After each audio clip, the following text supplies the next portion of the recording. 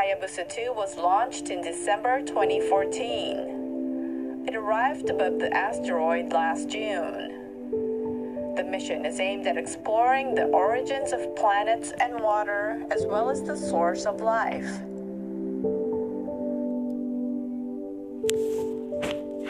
Alright guys, how cool is that? So basically the Japanese landed a space probe onto an asteroid, another near-Earth object, fired a bullet into it, landed 3 probes on it. Now they're bringing it back to Earth because, they want to figure out, the origins of life, or of Earth rather. Looking for molecules, any sign of life, water, anything, that they can study. But here's the thing, here's where like the skeptic, let me hit pause.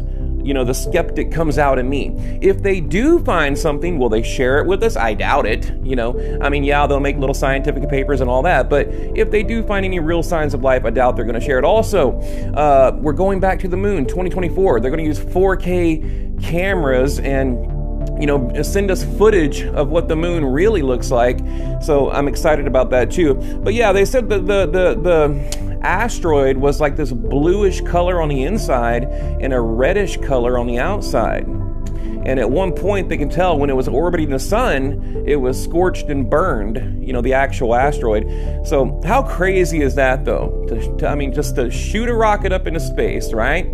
Now you have this spacecraft lands on an asteroid, another near-Earth object, fires a bullet into it, does a crash landing, and that kicks up the debris. They collect the samples, and now it should be back to Earth around December where they're going to study it. So I thought that was incredibly cool, and I wanted to just share it with you guys. So what?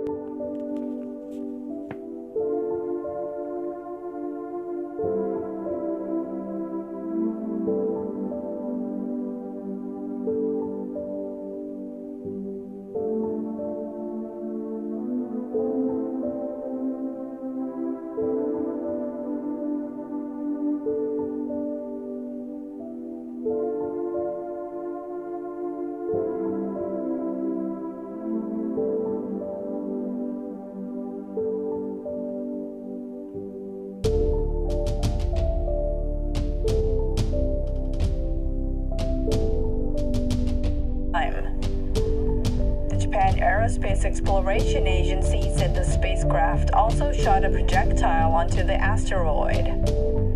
JAXA thereby plans to collect and retrieve stones and sand from the surface of Ryugu. HAYABUSA 2 will soon touch down on the asteroid Ryugu, where it will collect a surface sample by firing a bullet into the soil to collect matter thrown up by the impact.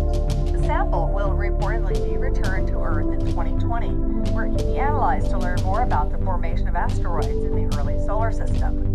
Digital Trends reports that the asteroid Ryugu, named after a dragon's palace from a Japanese folktale, is in an elliptical orbit between Earth and Mars and took about 42 months for the Japanese spacecraft to reach it. Ryugu is approximately 1 kilometer in diameter and is part of a group of asteroids discovered in the 1930s named the Apollo Group.